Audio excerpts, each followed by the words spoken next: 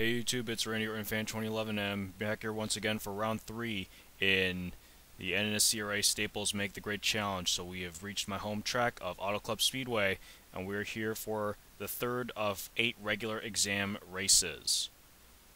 Remember guys, round 5 is the midterm exam and a lot more points are on the line, but of course this race is probably just as important as the other races, but of course the midterm exam will probably be a lot more important as we get through the rest of the season. But now we're here in round 3, so we're still in regular exam mode. And of course, all 32 drivers looking to come away with a big win here in Auto Club Speedway. We'll see if the hometown hero Aaron Williams can come away with a win here for his home fans and his homecoming. Trent Dunham and Charles Jackson will make up the first row, and Jacob Lawler and of course our hometown hero Aaron Williams will make up row 2. And take a look at the rest of the starting lineup because again, I just don't feel like doing a starting grid for this series because I mean it takes away a lot of time on my hands, and I really need all that time to do my shit. Alright, so we'll be here for 15 laps. Let's get the engines fired up and we are ready to go racing. Cars have already rolled off the starting positions and we are ready to go racing here at Auto Club for 15 laps. Remember, this is a wide track, so we'll see if anyone will make any moves around here. Remember, you want to be on the inside line. It's about being on the inside advantage if you want to win in this place. There's the green flag. Here we go. Here we go. We are set for 15 laps here at Fontana. And, oh boy. Oh man, Jacob Lawler. Jacob Lawler, who started in 3rd position, did not get a very good start. Jacob Lawler stalled at the start of the race, and now he's all the way back to dead last. Something may be wrong with that car. Something may be wrong with that Bills car like they have been this season. Now we got 4-car battle here. 4-car battle for the lead. It's Trent Dunham, Charles Jackson. Now you got Tony Blazer and Aaron Williams in the mix. And they're side by side. Tony Blazer, Trent Dunham for the lead. It will be Trent Dunham who leads lap 1. Oh, we got a couple of cars in the garage. Oh, Kyle Sosnowski, Jacob Lawler, they're going to the garage. Oh, man, that's a tough break for those guys. Kyle Sosnowski's going to lose a hell of a lot of positions, and he's going to hope for a yellow flag to come out, as well as Jacob Lawler. They lost a hell of a lot of positions there. Now they're 3 wide for the lead. Charles Sandford with the inside advantage. And there's a hometown boy, Aaron Williams. He may be sporting the Giants colors, but unfortunately, there's no professional football team. There's no NFL team in LA, so I mean, he's not a big fan of the Chargers either. Well, here we go, and this could be a deciding factor now. Kyle Sosnowski's on Kyle Sosnowski all the way on the pit road. We'll see if he's gonna come out with the rest of this group here. Gonna try and get back with the rest of the group. He has fallen a lap down now. Kyle Sosnowski has fallen a lap down, so that is going to be a tough break for Kyle Sosnowski. He's going to get a D- for this race, unless they can find a yellow flag here. And now I see it's Aaron Williams, Charles Sandford, 1-2 side by side, looking for side by side for the lead. Now here comes Ryan Acosta and Matthew McMurray. Those guys started towards the back of the pack. So now we got a couple of guys who could pull off a major upset here. Not just Charles Sandford, but maybe Ryan Acosta or even Matthew McMurray or Joseph Clark.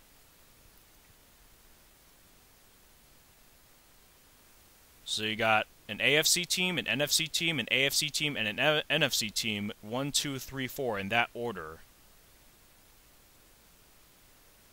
So we've completed 4 laps so far, and it's still Charles Sandford the leader. We still haven't seen a yellow flag come out.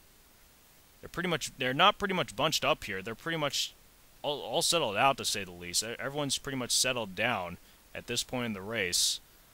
But of course, one mistake by one driver could mean the end for a bunch of others. Aaron Williams and Charles Sandford still 1-2 at this point, but now Matthew McMurray is taking over 3rd. Ryan Acosta is now 4th. Joseph Clark is now 5th. Liam Mervig's moved his way up to 6th, and now you got 4-wide battle here for 7th position. You had a 4-wide battle there. It's Ryan Juke who has the advantage. Uh-oh, look out. 5 wide. 5 wide. Holy shit. This is going to get interesting. Somehow they're able to stay cool and settle down, but man, that was close right there. That was a really close call. And now with the lap down car of Kyle Sosnowski, that might also play a factor in this one too. Aaron Williams has taken away the lead from Charles Sanford, and Aaron Williams will lead a lap here at Auto Club Speedway, and the crowd here is jacked. They are cheering for their hometown boy, but we're only just a little less than halfway through this race. Remember, everything will happen. We still haven't seen a yellow flag come out, which is very surprising. But something tells me that they might end up encountering Jacob Lawler as they go. They might end up encountering Jacob Lawler here. I'm not quite sure, though.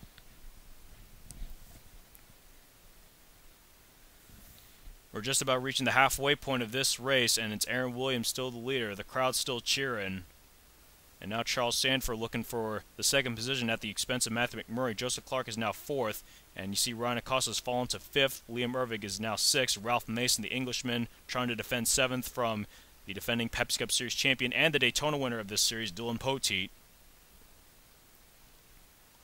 And it's Austin LaPlante, I think, in ninth position, and Charles Jackson rounding out the top 10 as we have finished up the halfway point of this race.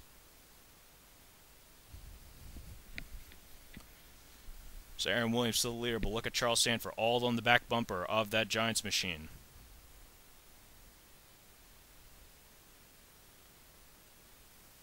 Charles Sanford looking to make a move on the inside. Can he do it off turn 2 here? They made it side by side. Now can Charles Sanford make the move? But here comes Matthew McMurray. I think he's trying to make a move here as he goes to the inside of Sanford. 3 wide for the lead here, and we see that inside line really starting to come into play now. It's Matthew McMurray who will lead this lap as we come around with 6 to go now. Matthew McMurray's taken over the lead. Aaron Williams has fallen all the way to the high side. That's the last place he wants to be at his home track. Now it's Joseph Clark, Ryan Acosta up to fourth, second, and third, and now you got Liam Ervig looking to take away fourth from Charles Sanford. And there are the rivals. Well, I wouldn't say rivals, but friendly rivals, I would say. There's Aaron Williams, Dylan Poteet, those Giants-Eagles rivalry right there. Of course, there's a lot of history between those two teams. 5 laps to go now. Matthew McMurray has pretty much taken over this race. Now it's single file between the top 4 at this point, but we'll see if any extra action happens towards this rest of the pack. We still have not seen a yellow flag.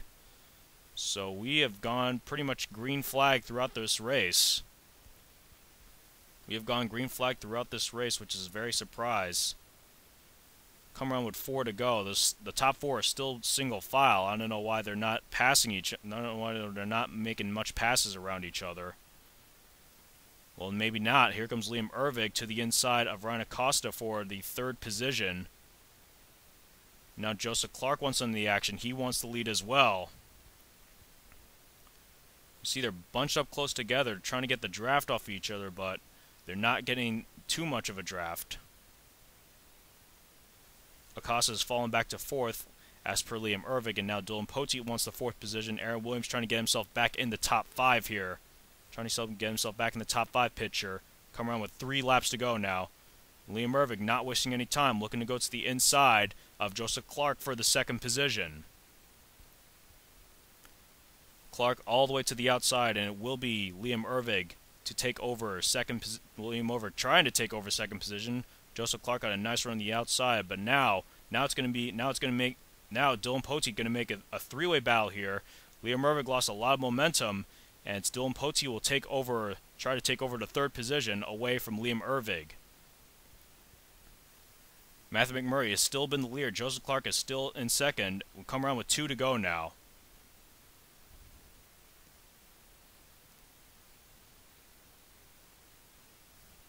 Two laps to go now. It's still 1-2 at this point, but now Liam Ervig, he's not giving up just yet. Liam Ervig still trying to defend that 3rd position. Dylan Poteet is now 4th. Ryan Acosta trying to defend 5th from both Aaron Williams and Charles Jackson and Tony Blazer. Well, you got a hell of a lot of cars there trying to go for that 5th position. Now Aaron Williams all the way on the high side. That is not a good move right there by Aaron Williams. He might get passed by Brock McMahon as we come around take the white flag. White flag is out, 1 lap to go. Can Matthew McMurray hold off Joseph Clark for the win? Or will Joseph Clark or maybe one of these other drivers come away with some move? Come away with some special move that they got in up their sleeve. Boy, a yellow flag free race to say the least, but Matthew McMurray strong on turns 3 and 4. As they come off turn 4, it will be Matthew McMurray who comes home with the checkered flag. He takes home the win here at Auto Club. Joseph Clark will end up in 2nd position, Liam Ervig 3rd, Dylan Pote in 4th, and Ryan Acosta rounds at the top 5. Tony Blazer will finish in 6th. Charles Jackson will end up in the 7th position. Brock McMahon came out of nowhere to finish in the 8th position. Aaron Williams will have to settle for 9th. And how about Jack Rasmussen? We never really talked much about Jack Rasmussen, and he comes away with a top 10 finish. I think that's a B- in the rule book, but I think so. I think that is a B- in the rule book. So a good first race by Jack Rasmussen. And it is Matthew McMurray who comes away with the win here at Auto Club. And now we get you to your official race results. There's a look at your official race results. Congratulations to Matthew McMurray. He wins here at Auto Club, and he gets an A+. That will certainly help his average grade so far in this season. Joseph Clark, Liam Ervig are getting A and A- respectively. Dylan Poteet, Ryan Acosta, B+. Tony Blazer, Charles Jackson, a B. Brock McMahon, Aaron Williams, and Jack Rasmussen get a B-. 11th through 20th now, Charles Sanford, Ralph Mason, Stephen Whitman, they get a C+. Jake Smith, Rhett Yates, Seth Cole, a C. Beth B., Dylan Young, Isaac Smith, and Peachy London get a C-. Go through the bottom portion of this field, the bottom 12. Barney Ward, Preston Plord, Ben Paul, Ryan Juke, they get a D+. Dakota Erickson, Luke Martin, Trent Dunham, Danny Wells, they get a D. And Austin LaPlante, James McLeod, Kyle Sosnowski, and Jacob Lawler get a D-. So the good news is we didn't have to give away any Fs here, so no Fs in this race, which is a good thing. So nobody has DNF, so nobody gets an F, but still a big race here, and it sure helped being on the inside line. But Matthew McMurray definitely held off a huge run down by Joseph Clark there.